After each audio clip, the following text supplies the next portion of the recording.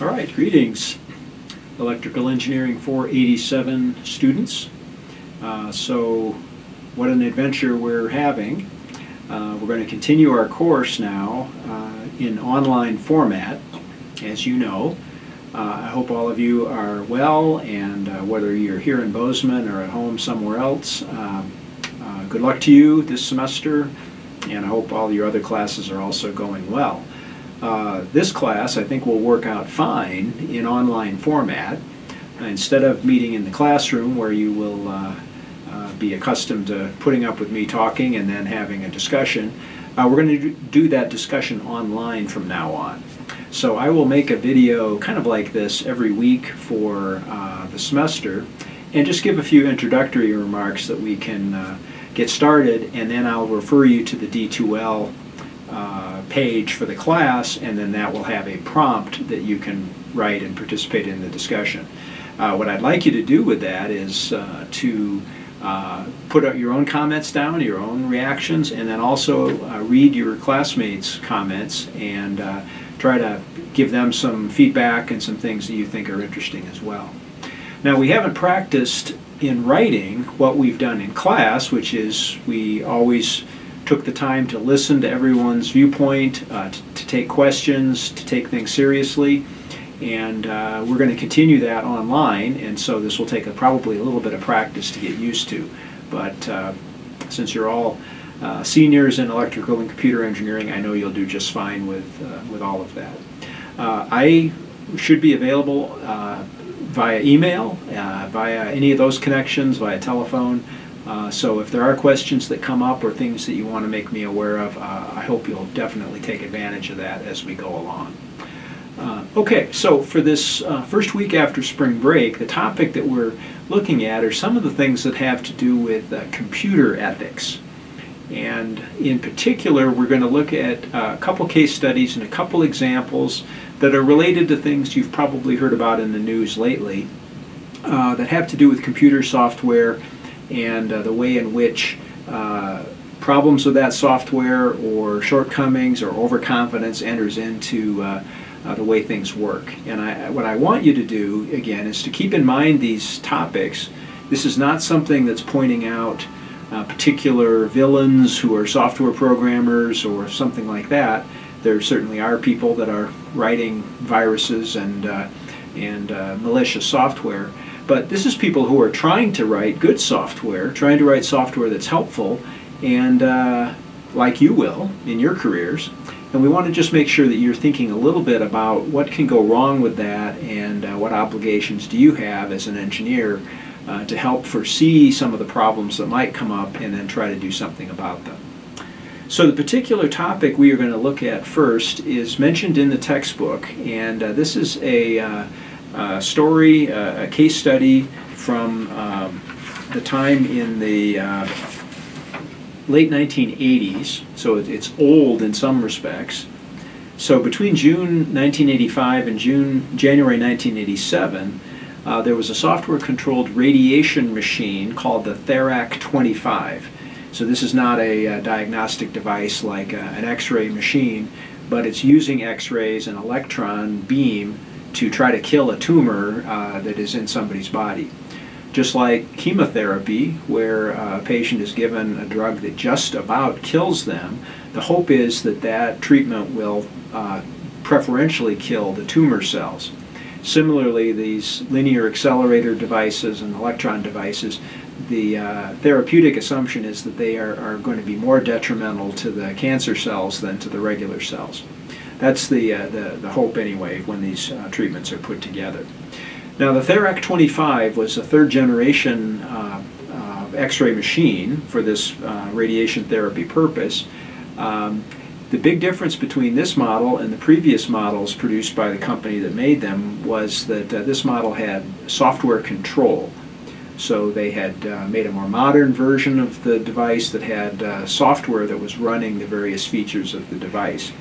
Unfortunately, due to what turned out to be several software programming and requirements errors, they ended up killing 4 people and also very much injuring a couple other people before this device was was fully understood and the problems were solved. So you can read about this in the textbook, and then I invite you to go online and to look at some of the other material that is available about this, this particular device.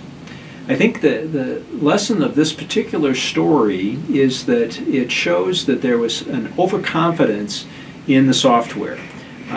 The engineers and the people that worked on this, I think, believed that if their software compiled correctly without errors, that was good. That meant that they had done a good job. What they probably didn't think thoroughly through is that the requirements and the inputs and the various things that went into that software also needed to be fully considered, and they didn't do that in this case. In many of these case studies, it turns out that software-related accidents almost always involve requirements flaws or flaws in assumptions. They aren't generally due to simple mistakes in coding or implementation. So the programs generally are operating the way that they were written, but the programmer has not taken into account other factors and other important side effects of what could happen in this system. This particular device had inadequate self-checks and meaningful error conditions. All of us probably have been frustrated by getting a computer error and it gives some long error code and you have no idea what the code means. And this device was like that. It gave the operator an error code, but there was no way to know what that meant. And so not having a meaningful error condition was part of the defect of this particular device. One of the other aspects of this case, which I think is important for us to notice, and is something that has come up in other cases that you may be familiar with, is the lack of a response to early reports of problems. The Therac-25 had several errors that occurred in the field. People reported this back to the company, and the company, rather than immediately trying to understand these errors and figure out what possibly could be going wrong, the first reaction was it was an operator error. The human operator made a mistake or did something wrong. And we often hear echoes of that in other cases, more modern cases. Certainly we've heard about the unexplained acceleration of Toyota vehicles several years ago. We had the General Motors ignition switch problem. We've recently had issues with Boeing aircraft crashing. Often the first reaction is, oh, the human made a mistake. The pilot was in error. This was something that a better pilot or a better trained operator or a better driver would have been able to avoid this. And often what we find out is, in fact, that's not the case. It's a design problem, and the human should not be put in the position of these systems of having that ability to, in some cases, cause a problem or overlook an error or be given misleading information in those different cases. So for our questions here, on D2L, I'm going to be asking you what sort of things should engineers look for and worry about when making a revision to an existing system.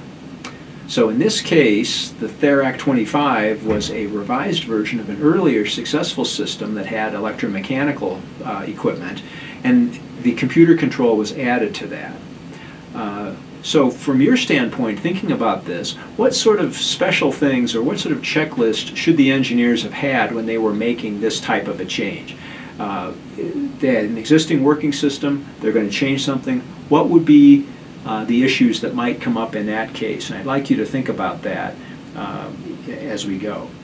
And in particular, is there a good way to avoid or think about how to avoid unintended negative side effects of making this change to an existing model?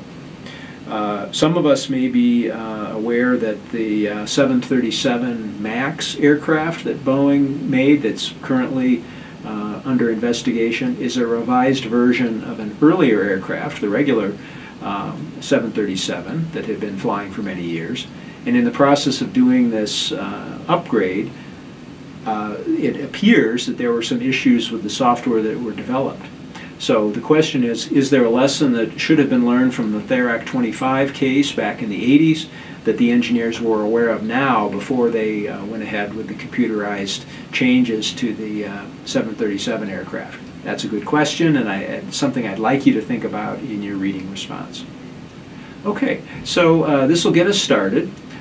Later in the semester we will have some additional discussion online, and I'll also have a reading response for you similar to what we've done on previous times during the semester, so you'll get a chance to look at that as well.